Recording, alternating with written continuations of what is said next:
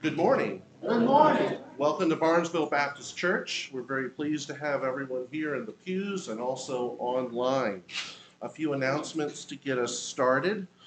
First, as we begin this new chapter in our service to the Lord, as we seek a new pastor, let us pray for the Lord's leading and wisdom and will for each one of us and as a church family as we seek our next pastor. Just a brief update on the pastor search committee. That was formed at the business meeting this past week. The members are Lee Michael, Ellen Williams, David Bennett, Donna Belcher, Larry Michael, Luke Fetters, and Jan Burdett. Our first meeting will be on Tuesday the 13th by Zoom. It will be a time of prayer and Bible study as we center ourselves and prepare for this task. So please pray for us. A few more announcements. Today we welcome Dr. John Gauger to the pulpit. He'll be with us today and also 2 Sundays from now. Next Sunday, Reverend Michael Thompson, who has been here before, will be preaching. The Love Our Seniors Luncheon will be held Tuesday, February 13th in the Fellowship Hall at noon. So I know Nita and Donna have that. All good there? All right. Wednesday night Bible study and prayer will be held this Wednesday, the 14th at 7 o'clock. So please come out for that. Any other announcements? All right, let's begin. Good morning, church family. Good morning. I love worshiping God together with each of you today. Let's begin our worship with praising our Lord Jesus Christ for loving us, saving us, and lifting us up. Praise God. Today, let's give our hearts, our faith, our service to our Lord Jesus Christ. Amen. Join me as we sing our call to worship, number 107, Love Lifted Me.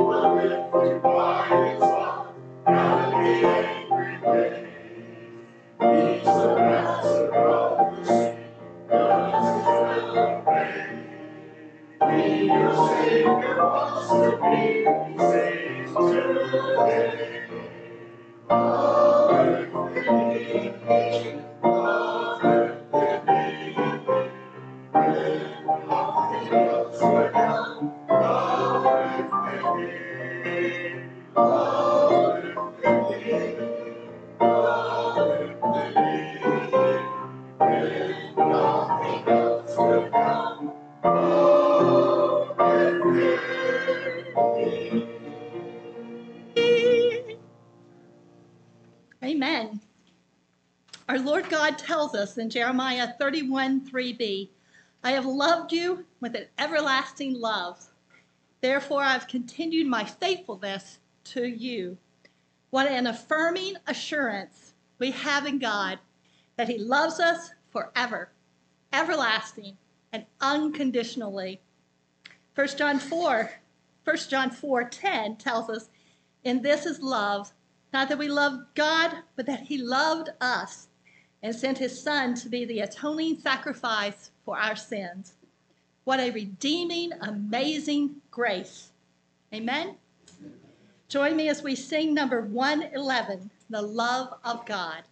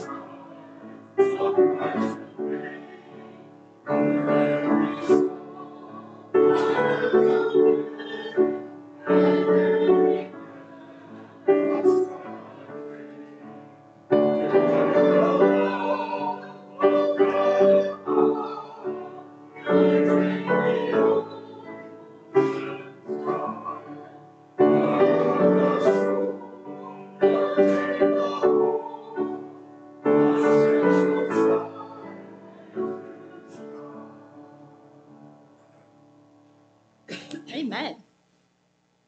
1 John 4:19 says, we love because he first loved us. Revelation 1:5b, to him, Jesus Christ, who loves us and freed us from our sins by his blood. Jesus Christ is our Savior, loving us, freeing us from our sin, our provider, guiding us, and through his loving heart is with us through all of our experiences.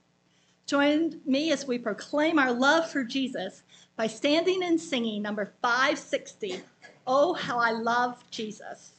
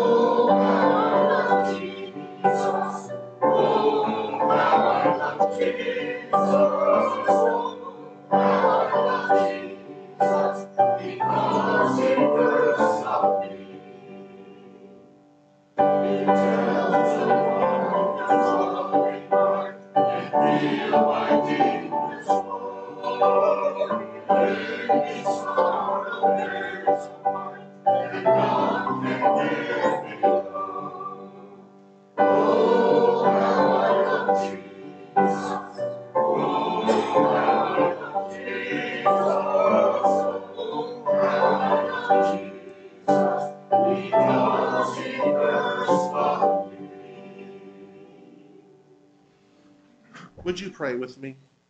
Dear Lord, Heavenly Father, we thank you for this day. We thank you for your love, for your kindness, for your mercy on us. Before we knew you, before we loved you, we were your enemy, and yet you still loved us. And so we thank you for that today. We thank you for your salvation. We thank you for the good and precious gifts that you bestow on each one of us. And so now in this time, we lift up our prayers of worship and praise and thankfulness to you. We ask a blessing on each person, each family represented here. We pray for those on our prayer list who are sick and traveling, our seniors, those who need your touch of healing. We ask a blessing on them. And now we lift up a prayer that your Son taught us, saying, Our Father, who art in heaven, hallowed be thy name. Thy kingdom come, thy will be done, on earth as it is in heaven. Give us this day our daily bread, and forgive us our trespasses, as we forgive those who trespass against us. And lead us not into temptation, but deliver us from evil. For thine is the kingdom, the power, and the glory forever. Amen. Would you join me now with the responsive reading found up on the wall and in your bulletin? It comes from Joshua chapter 1. After the death of Moses, the servant of the Lord, it came to pass the Lord spoke to Joshua, the son of Nun, Moses' assistant, saying, Moses, my servant, is dead. Now, therefore, arise, go over this Jordan, you and all this people, to the land which I am giving to them, the children of Israel. Every place that the sole of your foot will tread upon, I have given you, as I said to Moses, from the wilderness and this Lebanon, as far as the great river, the river Euphrates, all the land of the Hittites, and to the great sea, toward the going down of the sun, shall be your territory. No man shall be able to stand before you all the days of your life. As I was with Moses, so I will be with you. I will not leave you nor forsake you. Be strong and of good courage, for to this people you shall divide as an inheritance the land which I swore to their fathers to give them. Only be strong and very courageous, that you may observe to do according to all the law which Moses my servant commanded you. Do not turn from it to the right hand or to the left, that you may prosper wherever you go. This book of the law shall not depart from your mouth, but you shall meditate in it day and night, that you may observe to do according to all that is written in it. For then you will make your way prosperous, and then you will have good success. Have I not commanded you? Be strong and of good courage. Do not be afraid, nor be dismayed, for the Lord your God is with you wherever you go. Amen. Please be seated.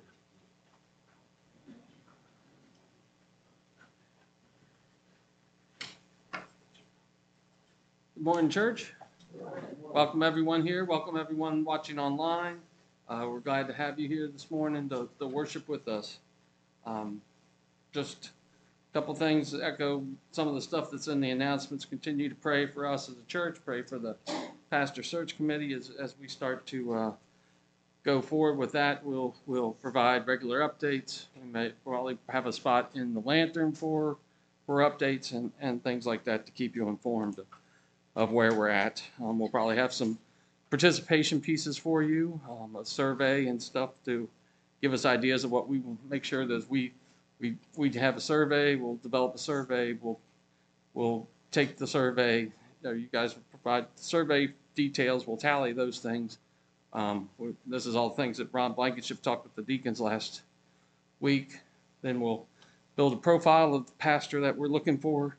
And we'll also do a profile of the church and the community, and then we'll start to look around for resumes and things that match up with that. So that's just a little bit of where we're talking. But we are also glad to have Dr. John Gauger with us today. He'll be here this week and then in 2 weeks from today. So, and like Lee said, Michael Thompson will be here next week. So it's time for our offering. So Ed, would you come and lead us in the offering?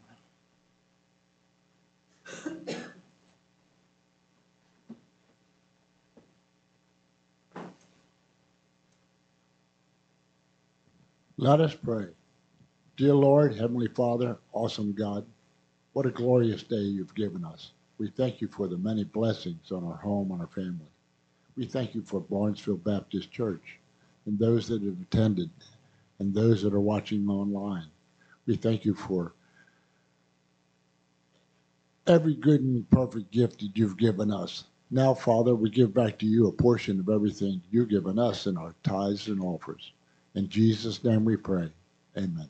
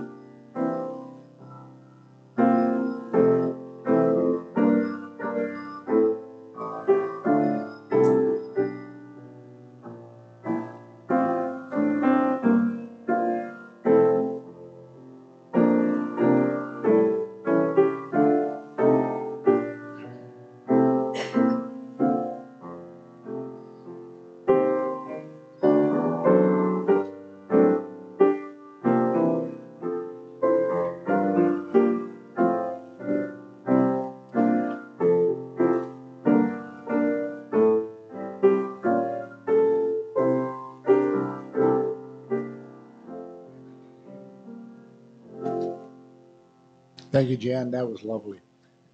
Please rise for our doxology.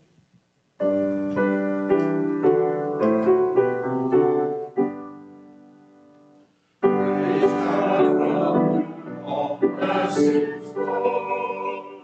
Praise Him, all creatures here below. Praise Him above the heavenly hosts. Praise Father, Son, and Holy Ghost.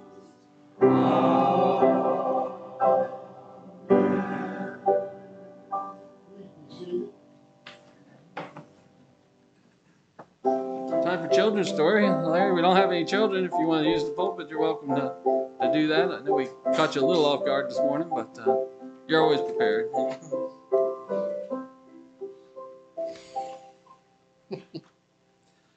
Good morning, church. Good morning.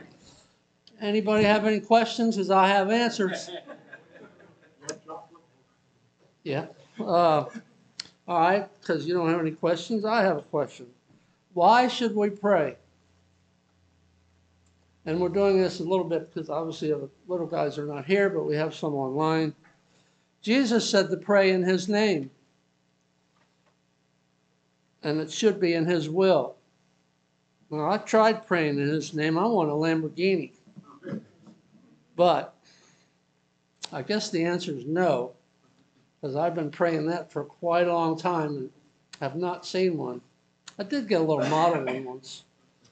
But we pray to access God's attention. Jesus said, if you pray, God will listen. So what do we pray? We pray in His name. We don't pray for Lamborghinis necessarily, but we pray for each other. Pray for health. Right now, we're praying for the church, for a new shepherd for our church. Sometimes it's nice to understand that we have a direct line to the Creator of the universe. Scripture tells us when we pray, God listens to us. So whenever you have any kind of an issue, lift it up in prayer. We lift each other up in prayer. Just in general, or if there's sickness or different problems that we have with each other, with ourselves, with whatever, we always can lift each other up in prayer. So I want keep that in mind, because especially now in the church as we go through this transition period, keep it in prayer. Keep the evil one away from us as best we can. So let's pray. Father, I do thank you that the little ones listen, that they can unhear and understand your word through people that aren't ashamed to preach your word as it is. I ask you to bless this day, bless this church. In Christ's name, amen.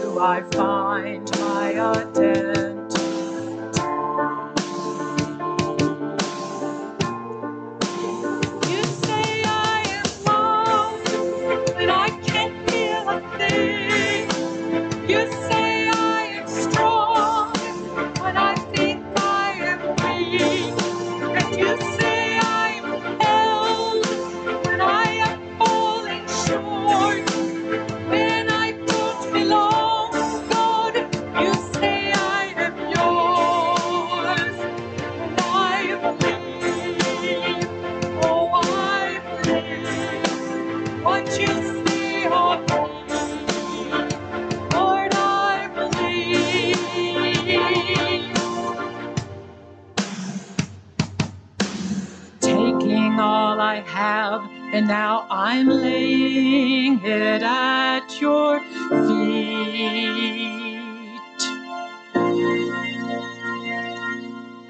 You have every failure, God, and you'll have every victory.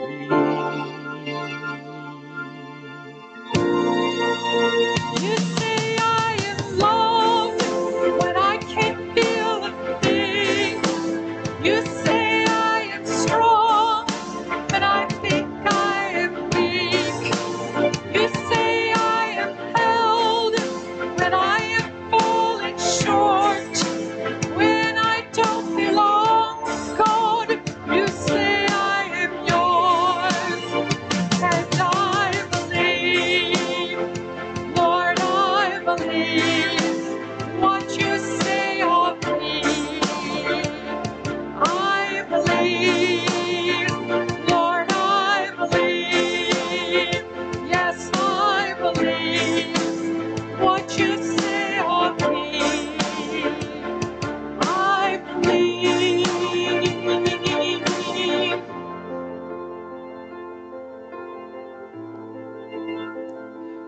I believe.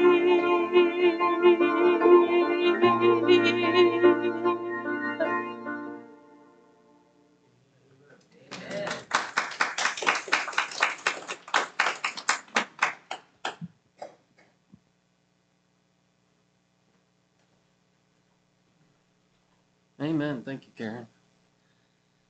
Today we have in our pulpit Pastor John Gauger. A couple things I learned from him. He is a retired pastor from Perryville Baptist Church. There's plenty of Perrys over in that area, Perry Hall, Perry a few other things, but Perryville Baptist Church. And he's also worked with the Maryland-Delaware Association and still from time to time works with them. But we're glad to have you here, and we'll look forward to your message today and even in 2 weeks. So come bring God's word to us today. Thank you.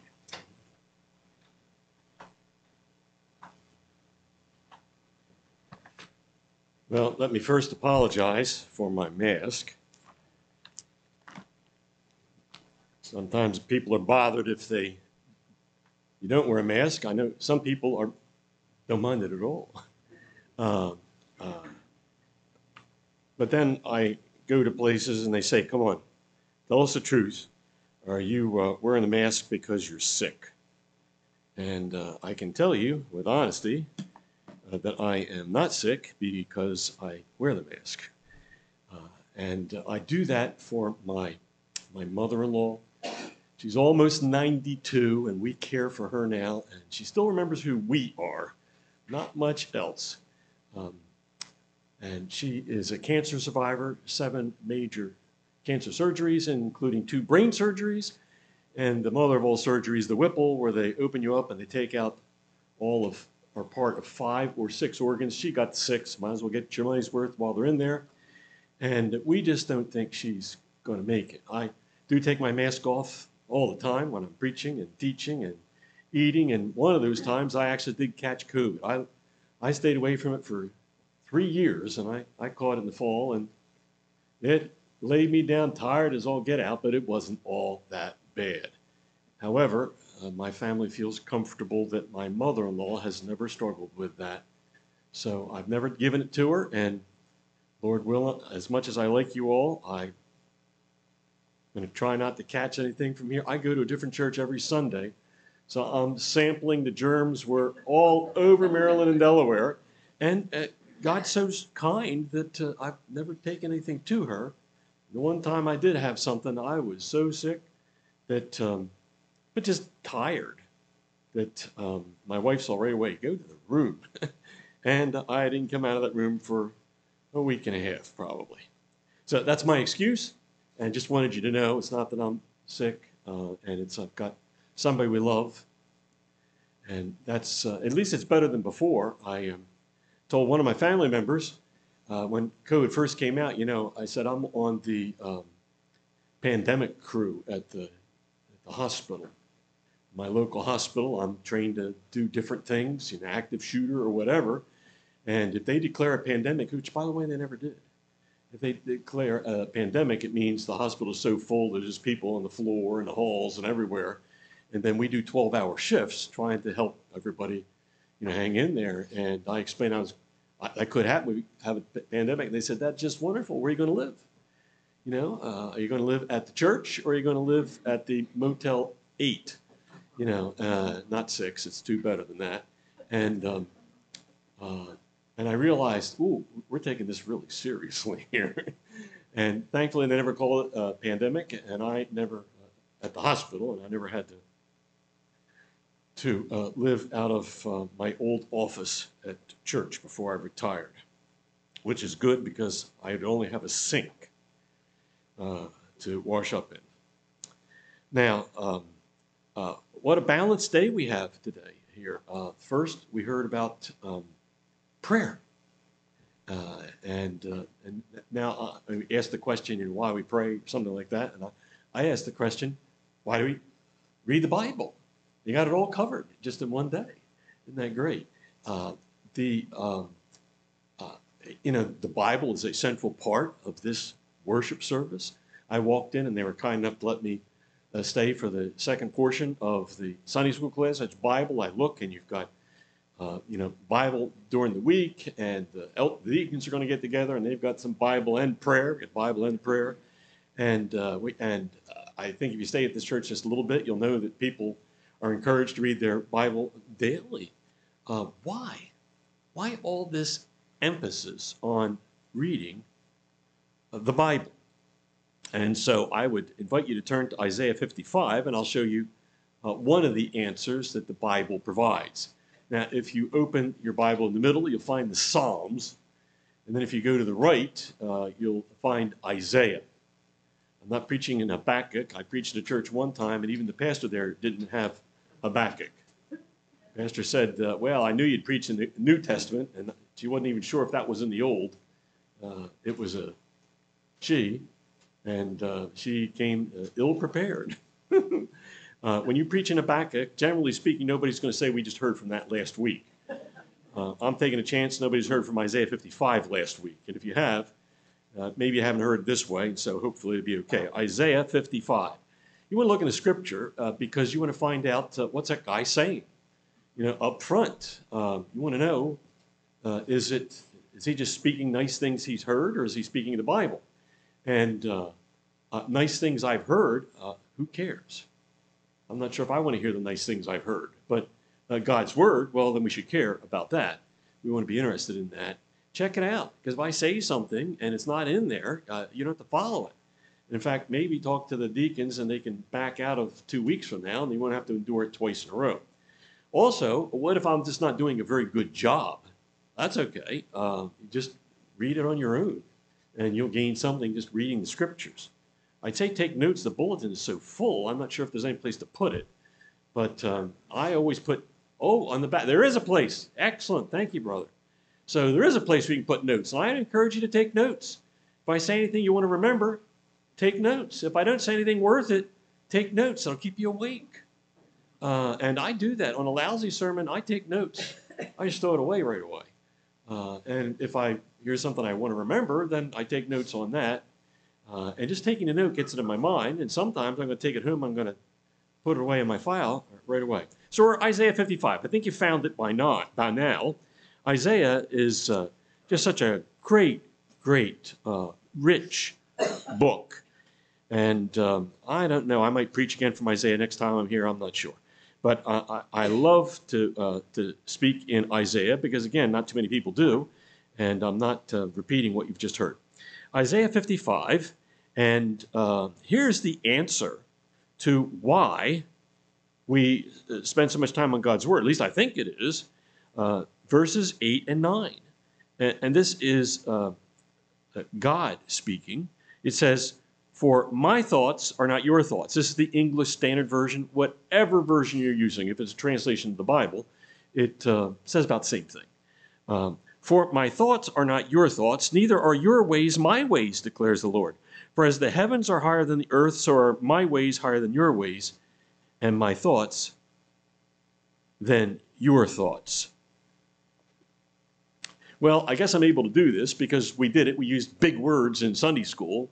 We talk about propitiation and expiation, and atonement and redemption. And you don't maybe want to use that with a early elementary Sunday school class. I think by the time we're up in youth age, we could use that. But big words, help explain deep thoughts. Those were deep thoughts we had in Sunday school. I encourage you to be there. I just live 100 miles away, and just hard to get away when there's chores to do in the house in the morning and get here. Anyway, that's my excuse. If it was really important, I know I could make it here. I just don't like getting up 4 or 5 on a Sunday as a regular routine. I don't do that. Now, the big word I want to share, 2 big words, is synonymous parallelism. Because you students of the Old Testament know that's exactly what we're looking at in verses 8 and 9. More simply, we can say this is Hebrew poetry. And this is a device in Hebrew poetry. Now, you just could say, well, he's a pastor, he's been trained, he knows big words like that, I don't have to worry about it. Oh, please do. Please do. Let me explain what it is. My wife teaches the ladies' Sunday school class, that's why she's not here, and she can pick it out, with one eye closed. And she'll say, is this poetry here, there? You can see it in the New Testament, but you can really see it in the Old Testament, all over the place. You ever seen a place where in the Bible it says something, and then the very next verse it says about the same thing? That's Hebrew poetry. That's why it's there. That's not American. We don't do that. Unless we're politicians, and then we only got one thing to say maybe, and we're trying to bang it home. Hebrew parallelism is where you say something, and then the very next verse you either say the same thing or an opposite thing. This is synonymous parallelism. That is, it's the same thing. So forget the big words. It's just saying the same thing in one verse and then another verse. And surely you've seen that many, many times in the Old Testament. Some people even complain. Genesis 1, Genesis 2, they're both about the creation. It's got to be 2 different writers. Or, I would say, maybe they're Hebrews. Because they love saying something and then saying something else. So look in verse 8. We've got my thoughts and your thoughts. We've got God up there. He's got his thoughts, and then he's got our thoughts. And then it says also, you got my ways and your ways. Well, actually, it's your ways and my ways. So we got my thoughts, your ways, my ways. He flips it around there to, me, you, me, to keep us interested in the whole thing. And then verse 9, it says, I'm just dropping down from the first few words, so are my ways higher than your ways and my thoughts and your thoughts. Why would you do that, saying 2 things in a row? Well, number 1, because they're Hebrew. Number 2, you always look to see what changed. So we don't think about that because we're Americans. Our poetry is roses are red, violets are blue, I like something, so do you. So you and blue, they kind of sound very similar, and that tickles our ears, and we say, oh, that's poetry. New poetry, you got to explain that in a different way, but that's old poetry, okay? You and blue, and we like that. Hebrew poetry, what tickles their ears is not the same sound, which is helpful because we can't read the sounds. We don't read Hebrew, or not too many of us do. They like to hear similar thoughts. So they have one thought, and then they say the same thing or the exact opposite thing a second time. So that's why they do that. And then the second time, look and see, did anything change? And lo and behold, in verse 9, it did. Because verse 9, it says, for as the heavens are higher than the earth. Just think about that. We got a ground floor, we got a balcony, we got a steeple, we got a helicopter and flew overhead. Man, we could just see. The higher you get, the more you see. If you're in, a jetliner way up there transporting us, and on a day like this, you wouldn't be able to see anything. You'd just be up there and, socked in clouds. But if it was not a cloudy day, if it was a clear day, you could see just all over. The perspective is so much bigger. The higher you get, well, how about if you get to wherever God is? If you get to the third heaven, first heaven is the atmosphere, second heaven is, all the plants, third heaven, at least that's what they classically call it. That's where God is, the third heaven. If you get to the third heaven, you got a perspective to see everything, except our eyes, we can't see that far. God has not that problem. And so he's talking about his thoughts and his ways and compared with our thoughts and our ways. And then he says, as high as the heaven above the earth. See, just think high. As high as you think you can in your mind. And how much higher that is than down here. And God's thinking is that much higher than ours. God's ways are that much higher than ours. And you, as parents and grandparents, and maybe a few great-grandparents, have explained it to the younger ones all the time. Because they're like, I want this and I don't want that, I want to go to school. I don't really want to go to school. I want to get my certificate without it doing. I want to get a diploma without doing anything. And sadly, college kids do that. And they want to get a degree without doing anything, or studying anything really hard. In fact, there's a lot of people just want to live today. I've noticed people in their teens and 20s and 30s and older, some gal who was 40-ish recently talking to, and I realize I'm an adult and I've never done anything. Well, the bar is actually lower than 40. That happened a lot, decades ago. And you look at her life and you realize, I haven't done anything. I'm not doing anything. I don't have any plans to do anything. And there's a certain dissatisfaction with that. I mean, that's our ways, our thinking, compared with God's ways, God's thinking. And why do we look at the scriptures? Because we don't want to stay down here mired in our own way, our own thinking. We want to be stretched and elevated. At least some of us do. Some people are like, oh, please end the message. Not in Barnesville, thankfully, but there'd be some people, some place I was preaching who would say, end this message because it just hurts me to think about that God's ways, it's going to make me feel badly, that God's so much better than we are. Well, I guess you don't really want a God in your life, because that would be the very definition of God, that he's better than us and he's smarter than us, he's got better ways and better thinking. And not only is that logical, but it's biblical. We just read it here in verses 8 and 9. So I've got 3 points I'm saying today, and the first is the what. The what. And the what of this passage is that God's thoughts are higher than our thoughts. God's ways are higher than our ways. Because that's what the thing is saying. That's what the text is saying. God's thoughts and ways are higher than ours. Point number two is an application. You got the what, what's it saying? All right, what is the application of this? And the application I would suggest to you is that you and I are supposed to seek God while he's near. So we can know his thoughts and his ways. Now, am I just saying that because it's a good preaching point? Or is that what that verses 8 and 9 intend for us to do? Well, if you read the context, if you really want to read the context, read a few chapters ahead, maybe go another one behind.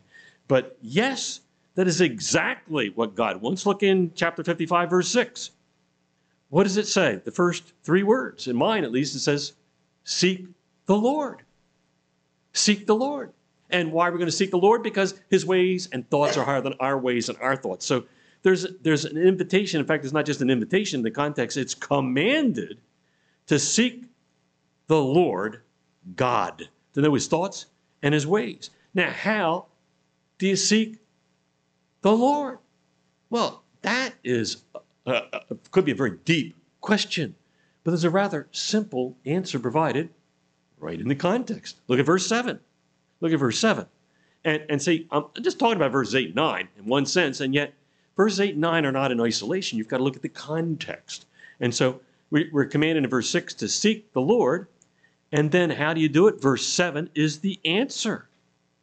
Let the wicked forsake his way, and the unrighteous man his thoughts. Oh, thoughts, way, thoughts. I just remember them from verses 8 and 9. And so we're commanded, find God, seek him, and you're going to find you've got a problem with sin, and give it up. Give up the sinful thoughts, give up the sinful ways. And so here's how I explain what is happening then in repentance. When you repent, another old-fashioned word, not used too much, not that long of a word, but big thinking there, because repentance is metanoia in the Greek, and it means to turn. You turn from one way to another way.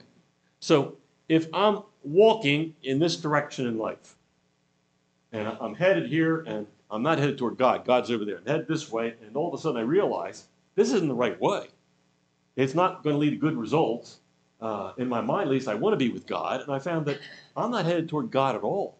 Repentance says that I'm going to have a change in my thinking, and it's going to lead to a change in my actions or my directions. If you see somebody that says, oh, yes, I was headed in the wrong direction, but now I have Jesus in my life, and he hadn't turned around, I never turned this on, did I? This one's picking me up? Great. Should I just turn it back off again because you're happy? All right. So excited to get in the pulpit, I forgot to push the button. And you're up there high. You might have been waving your hands, but I'm not looking. I'm sorry. And that's what a lot of people go in the wrong direction in life, and they're not looking. But they say, man, I heard something about Jesus. Yeah, I got Jesus. You're still going this way? I don't think so. Now, you're not perfect because you've trusted in Christ. But if you haven't seen a change in your life, I'm not sure you have. I've preached that in my own church, and I've had people that come up. I had one lady, and she had to persuade me. She'd been a Christian in another church and baptized for decades and been in our church maybe 10 years. And she said, I'm not saved. And I'm like, what? 30 years? And she said, you told me about changing my life. I've never had a new heart. I said, really? And I knew she struggled with all kinds of sin. And had a gal out of Catholicism. And she said, oh, no, I don't need any of this stuff. I got Jesus already. I know that, all that. No, okay, all right. But her husband had her come in and listen to the preaching. And one day I talked about when you're saved, you get a new heart. And she came to me afterwards and she said, I've never had a new heart. That gal trusted in Jesus. And anybody that was in my church the day I baptized her could tell you, you could see the glow in her face from the back of the church. And it was even a little bit farther back than the back of your church because she had been changed. There's no doubt in my life. And the way she lived her life completely changed. She wasn't a bad woman, but everything changed because now she was Christ-centered. It changed her family and her work and all kinds of. God started answering prayers. She was asking for no Lamborghinis, but all the stuff that they really, were asking for is in God's will. It started getting answered. Because if you go in one direction and you repent, you're going to turn, you're going to go another direction. And there it is in verse 7. Repent's a New Testament term, usually. But here is an Old Testament illustration because I'm going in one direction. It says forsake, leave. And then doesn't it say in that same verse to turn? And you're turning toward God? That's repentance. You're giving up whatever. And if you find I'm going this way, but I still got sin, you're willing to live like a person that's going that way? That's a reason why you need to say, God, please help me. I got to get rid of that sin. I've got to forsake it. It says it right here. Maybe there's somebody today that's listening, watching from home or listening right now that you've got something in your life and you say, man, I'm a believer, but I just realize I've grown and I realize there's some sin I need to forsake. There's some turning I need to do. I need to seek the Lord while I may be found because otherwise you'll be like a guitar player that stopped playing the guitar. I don't know if any of you have ever played, some of you played guitar and ukulele and banjo and, that hurts your fingers when you start out. Or if you're a carpenter or whatever, and then you play it, and it hurts, but it hurts less, and after a while, you get strong calluses. I used to have strong calluses. I haven't played in years, I got no calluses. So it would hurt if I grab a guitar string. But if you keep doing it and doing it and doing it, expose yourself to that pain, you get used to it. And it's fine. Same thing with sin. You keep exposing yourself to it often enough, and you get used to it. That's why so many people trust in Christ when they're young, because when they're old, they're really used to it. They've got calluses, or the Bible would call it a hardened heart. As believers, we don't want to harden our heart, get used to, well, I go to church. It's all right if I have a little sin here or a big sin there. It'll all balance out because I'm going to work my way into heaven. Well, we just heard somewhere today that wasn't, maybe it was in Sunday school. You can't work your way into heaven. Can't do it. You've got to forsake the sin and turn to God because God's ways and God's thoughts are higher than ours. And that all comes from verses 8 and 9. And, if you think about our ways, where our ways lead us, boy, in our country, we're so efficient and productive. Our ways have gone into, developed all kinds of efficiencies. And, we've led the world, or we in a couple of European countries led the world in industrialization. We, maybe a couple of European, couple of these, Oriental countries have led the world in digitalization. And so we can get things done so fast and so efficiently, with the help of tools and all kinds of assistance that there is. So we can get a lot done. And we have relative wealth. We do. Travel with me to some of the places I've been in the world. A poor person in the United States is richer than most of the people in considerable part of the world. That's true. That's just true. We are. Homeless person in the United States has more resources available than somebody that has a job in the poor countries in the world, So our ways have made us very productive, and yet we are relationally about shot. People don't know how to talk to each other. Children don't listen to parents. Parents know how to raise their children. Great-grandparents, nobody listens to them. A young man wants to meet a young woman, they don't know how to walk up and talk to somebody. They have to get online and find some app that's going to together, and you fill out a survey and you talk about, what do I do? It's hopeless. They don't know how to solve problems. Homes are just, it's a mess. People are so confused today.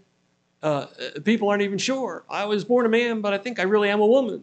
Women are like, I was born one gender, but I think there's another. And oh, my lands, it's so confused. I can't even remember how many genders they've got now. 30-some genders. I can't even wrap my hand around that many. 2 is a lot. But now we got all these others you can choose from, and you can kind of go in and out of them all that you want. So it's like God's creation is meaningless. Well, that's what our ways have done. And God's ways, bring about order and beauty and forgiveness and strong relationships and committed marriages and healthy, functional families. Imperfect, just like churches, a functional church, that has problems, but they solve problems. They teach families, this is how you solve problems in a church, for instance. We were talking about a church that has problems, and that church's never going to help any family with their problems because they haven't figured out, how to do it as a church. Goodness gracious. We do that as parents with children. I was a bad example when I grew up because I did stuff I had to apologize to my children and ask for forgiveness. But I was a good example because I apologized and I asked for forgiveness. I never threw anybody against the wall or anything. I raised my voice, had a wrong attitude. And my kids learned so much from that. They know how to ask forgiveness, and they know how to forgive. And they actually did forgive me. They don't remember I ever did anything, that needed forgiving because they actually forgave me. And oh, what a great story that is to tell. So in any event, in these 2 verses today, we learned that God's thoughts and God's ways are higher than ours. As the heaven is higher than the earth. And number 2, the application of that is that we're supposed to seek God. Forsake what's not of God. Give that up. Walk away from it and turn to God, so that we can know him, know his thinking, know his ways. And then point number 3 is the why. I had the what, the application. Here's the why. When our thoughts are changed, we are changed. Does the Bible teach that? I think it does. We're going to have to go out to the much, much wider context now. But I'm going to give you 3 places in the Bible. You're probably familiar with these. Just want to, in fact, some of you probably have them memorized. And so one of them would be Romans 12:2. Romans 12:2. Anybody have Romans 12:2 memorized that they care to recite it right now? All right. Well, it says, do not be conformed to this world, but be transformed by the renewing of your mind, that you may, see, I was starting quoting it to you, and now I'm looking down to see what it says in mine. And mine's going to be a little bit different. Do not be conformed to this world, but be transformed by the renewal of your mind, that by testing you may discern what is the will of God, what is good and acceptable and perfect. And do you see how a person is changed? We want people to be transformed, not by being like the world says, but being transformed. And how are we transformed? What's the big word in there that tells you? Look in verse 2. What's a word in there that tells us how we're being transformed? Renewing? What are we renewing? Mind. I was in Isaiah 55, 8, and 9, wasn't it? Remember the thoughts of your mind and your ways. And here it comes again. We've got to renew our mind. And then what's going to happen when we renew our mind? We're transformed and we have different ways. Oh, you can find that all over the place. A counselor that doesn't know that, you should not go to them for counseling. Parents need to know that. We can't live with our kids all our life and say, do this, don't do that, don't do that, do this, don't. It's like the girls' basketball team that I saw yesterday, 7-year-olds, my granddaughter, my youngest one, and they had no clue what's going on. And they said, go here, go there, go there. And the kids dutifully follow, but they have no idea what they're doing. They just go there, and what do I do next? They don't have the concept of the flow of the game, because you have to change their thinking so they actually understand what's going on. And then they can have different actions. And it's the same with anything in life. If you change your thinking about something, I'm going in the wrong way. No, I don't think I'm going in the wrong way. Now I'm going to have different action. But if you don't have a change internally inside, you're not going to have a sustained change on the outside. That's just the way it is. And so Romans 12:2 says, change your thoughts and you're going to have your ways transformed. I want everybody to say transform. I'll say transform, you say transform. Transform, transform. Let's do it one more time now. We've got the crazy thing I'm asking you to do. Transform. All right, let's just do it one more time. Transform. Yeah. Okay, I think you're confident of that right now. If you don't remember anything else, remember today we talked about be transformed. From people doing their own ways and their own thinking to God's ways and God's thinking. All right, let's look at another verse. James 1. Probably fewer people. I think some people had that memorized before. Fewer might have James 1 memorized. James 1. But I think it's worth memorizing. In fact, it's a good chapter. When I was a teenager, I memorized the whole chapter. And I've changed Bible translations from them several times. And that's why some people just get upset with different translations, because you memorize a bunch of verses, and then it changes. It says the same thing, but it changes. So here's James 1, verse 21. Therefore, put away all filthiness and rampant wickedness, and receive with meekness the implanted word, which is able to save your souls. All right? So, how are we going to be saved? How can we go from the anger of man in verse 20 to the righteousness of God in verse 20? We have to put away, well, again, there's the forsaking, get rid of the wrong ways, and then we're going to receive the implanted word, the Bible, the Word of God. So here we've got what the Word of God is doing. The Word of God, if you receive that, you trust in Christ. If you don't believe what the Bible says, you're not going to trust in Christ. It's not going to be a genuine saving faith, is it? And so if you want to have your life changed, Romans 12, you use the Word of God to change your thoughts. If you want to be saved, you use James 1, the Word of God, to understand God's thoughts and God's ways so you know how to be saved. And in Romans 10, maybe somebody has this saved up in their mind. I'm not sure anybody wants to say that this morning. Romans 10:17. Does anybody want to show they've memorized Romans 10:17? So then faith comes by hearing, and hearing by the word of God. Or what does it say in mine? So faith comes from hearing, and hearing through the word of Christ. Christ, God. And so you say, well, I'm saved, but I want to be stronger. I want to have more faith. Want more faith? More Bible. You want to get a little more faith? Read a little more Bible. You want a lot more faith? Read a lot more Bible. You want to do it slowly? Read slowly. You want to do it fast? Read fast. Read a lot more. Not 1 minute of Bible and 5 hours of television. How about a minute of television and that'd be hard on Super Bowl Sunday? I think. But you have control over that. If you want to grow, saturate yourself in God's Word. And so verses 8 and 9 in Isaiah 55 say God's thoughts are higher than our thoughts. An application is that we should seek God. And then the why of this, if we're going to look broader in Scripture, is that if you want to be saved, if you want to be transformed from the inside out, if you want to go stronger in your faith, we turn to the Word of God. That's why We need to seek. But the what is that God is so much higher in his thinking and his ways. Now, I'm back in Isaiah 55. I don't know if you kept your finger there or not, but I want to just run past you another verse, verse 11. If I preach this whole chapter, I could have 3 or 4 messages, but I'm just going to give you the highlights of some of them. And I wanted to lastly leave you with verse 11, which says, so shall my word be. Well, you want to see what's a so shall, read verse 10. I don't have time to do that with you. But verse 11, so shall my word be that goes out from my mouth. This is still God speaking. It shall not return to me empty, but it shall accomplish that which I purpose and shall succeed in the thing for which I sent it. That makes me feel so much better about life.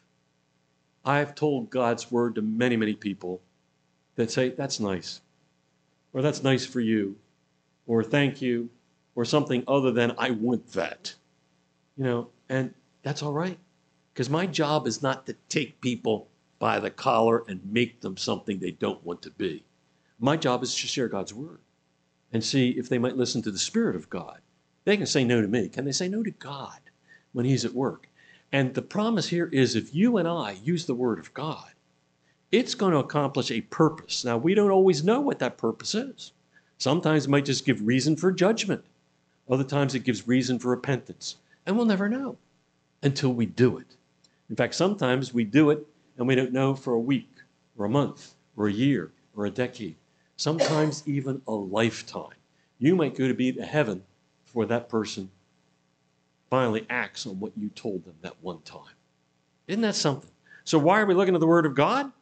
Because it tells us God's thinking and God's ways are so much higher, so we can seek him, so that we can be changed and grow spiritually strong. So now I come back to a church, Barnesville, wonderful people. I enjoyed you the last time I was here, and I'm reminded, of your sweetness by just seeing you again. You welcome me so well, and I thank you for that. Most of you probably have good habits with the scriptures. But I'm just going to ask you, where are you in your discipline absorbing God's word? Because as a hard studying pastor, I have to tell you, there was a time in my life, I don't know, a decade or 2 ago, where I was studying hard to teach this and preach that. And I realized that studying the Bible, turning out lessons and messages all over the place and in other countries. But I wasn't reading it for myself. I was satisfied just telling everybody else how God wanted to change them. But I wasn't letting God change me. That can happen to a pastor. Could happen to a deacon, Sunday school, any person here. There might be one person, might be 2 or 3, within the hearing of this message that might say, actually, I never got to a good discipline, or I had one and I kind of stopped. One man told me, just this morning, it's God's will to meet you, because just this morning I asked myself in the mirror while I'm shaving, I've studied the Bible for 20 years. I think I've probably learned enough. And thought, I'm not sure if I really need to do it. Then came talk to me, and we talked about Isaiah 55, 8, and 9, and he said, wow, it is still for me. You might have just heard that, and you might say, I need to commit myself afresh. Well, you can tell the whole church, or at least tell a friend. Whisper to somebody, friend, family, say, I got to get back in a good habit. Would you ask me in 1 week what I've done this week? Or something like that. Make yourself accountable. I love accountability. Because accountability, if I say I'm going to do something, I don't know. If I say, you can ask me if I've done it, now I need to do it, because I don't want to be embarrassed and say the wrong thing to you. Oh, no, I didn't do any of that studying. That's why accountability, at least in my life, is so helpful. So where are you in your own discipline? Are you able to teach why the world is crazy and what God says about it? Are you able to give reasons why the Bible is accurate and helpful? Do you have anything you can say about why we really should be centered in love? Why we should take the time to make Barnesville Baptist Church stay strong? Can you say it from God's Word? Because that's where the promise is. And of course, do you want to memorize God's Word so it's in your mind and your heart? Maybe that's the next step you've never done. Or maybe just say, maybe somebody up there at home is saying, you got me at the place where I never had like a new heart. Oh man, call the church, connect with one of the deacons, talk to somebody right here that's with you, and say, I want to hear about that again, because I might not have done something. I don't feel like I ever had a new heart. Am I just like being religious, or have I really trusted in Christ, genuinely been saved? Talk to somebody about that this morning before you go. I'm here, but you got deacons and all that are going to be here for a long, long time. I'd like to pray for you, I'd like to pray for us, that that God would help us to be renewed in our seriousness of Scripture, or be grateful that God has kept us serious for so very, very long. Let me pray for you right now. God in heaven, I thank you for Barnesville Baptist Church. I thank you for their kindness to others. I thank you for their commitment to Jesus. I thank you for their faithfulness to your word. Thank you for the beautiful way they sing about you and the gifted people that have led us this morning in music and in the other functions that we've had. Lord, I pray, Father, thanking you for every person here that is regularly faithful to start their day with your word and looking for what you would have them to learn that day. Help us to continue with that. Lord, I pray for every person here who has never gotten to that place, or maybe has gotten to that place and kind of drifted away from it. I pray, Lord, you would help them right now in the quietness of their heart to confess their sin to you and to pray for better discipline in that area. Help us to pray for each other even now, Lord, to pray for somebody around us that needs to be learning from your word. Or maybe it's us. Hear our quiet, silent prayer in our mind.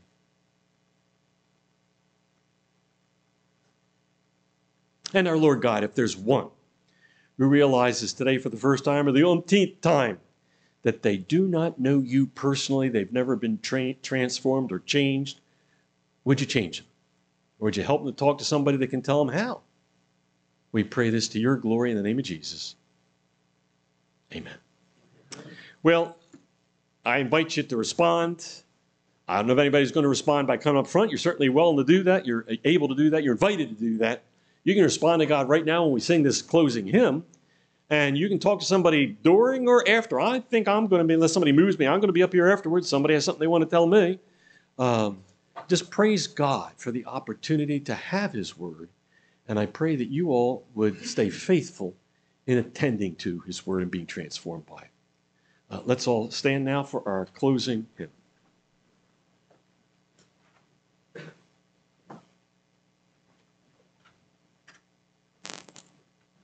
I'm going to face you just reminding you that you can respond if you wish to by coming to the front and saying something publicly or privately to me or to one of the leaders, one of the deacons that's right here. Number 530, right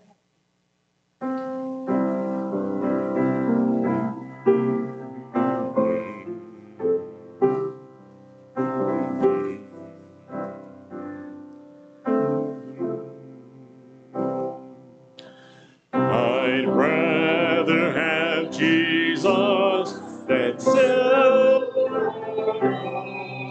I'd rather he is than riches untold. I'd rather have Jesus than roses or lands. I'd rather be led by the tail his hand. And we will be the story of the earth's secret sway. I'd rather have Jesus than anything this world affords today.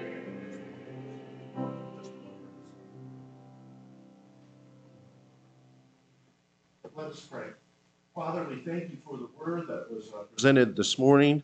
Let us each draw close to you, to repent of our sins, to ask for forgiveness, to allow you to transform us into the man or woman, boy or girl that you would have us to be. Let us be salt and light to our friends and our family this week, and bless each one of us until we gather again. In In Jesus' name we pray. Amen. God bless you. Thank you kindly.